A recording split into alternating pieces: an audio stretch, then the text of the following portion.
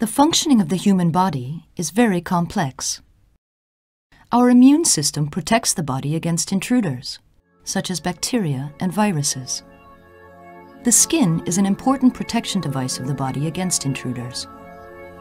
The protection by the skin can be broken, for example, by a splinter. This way, bacteria are able to intrude in our body. These bacteria are regarded as non-self substances. Our immune system will try to destroy these non-self cells. We call this an inflammatory response. We will now show you what the process of such an inflammatory response is. In our immune system, many cells play a part, among which white blood cells. An important white blood cell is the macrophage.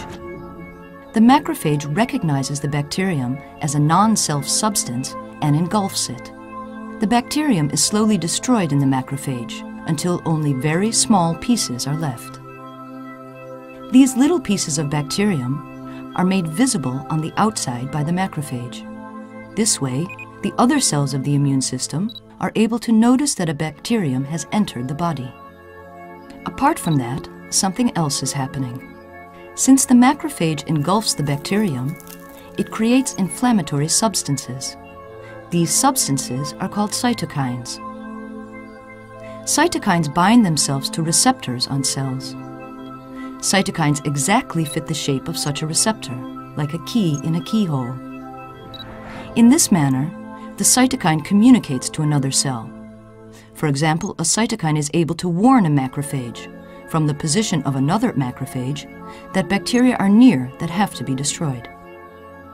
This is an important step in the inflammatory response. At the point of the inflammation, the amount of macrophages then increases in order to destroy the bacteria. The macrophages are, however, not able to destroy all bacteria.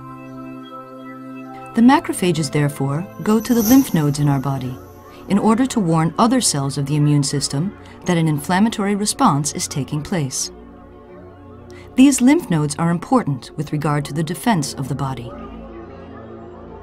Lymph nodes are information centers where cells of the immune system meet in order to exchange information.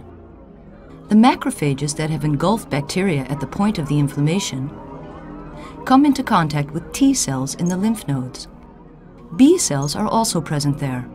Both are white blood cells that play an important part in the inflammatory process.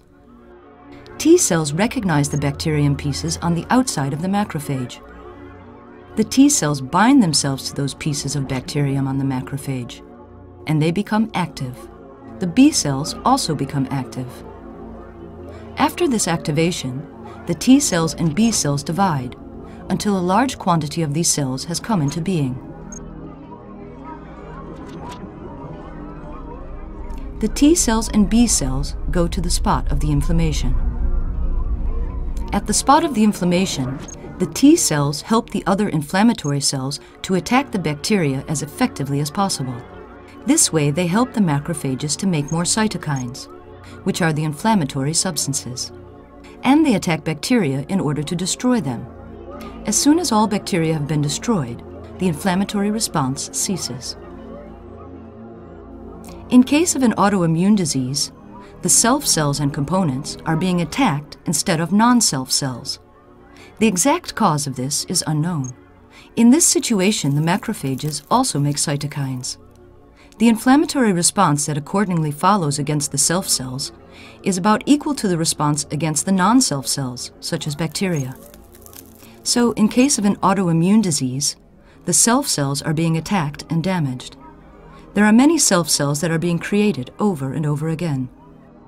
Because of this, the inflammation does not stop, but it continues.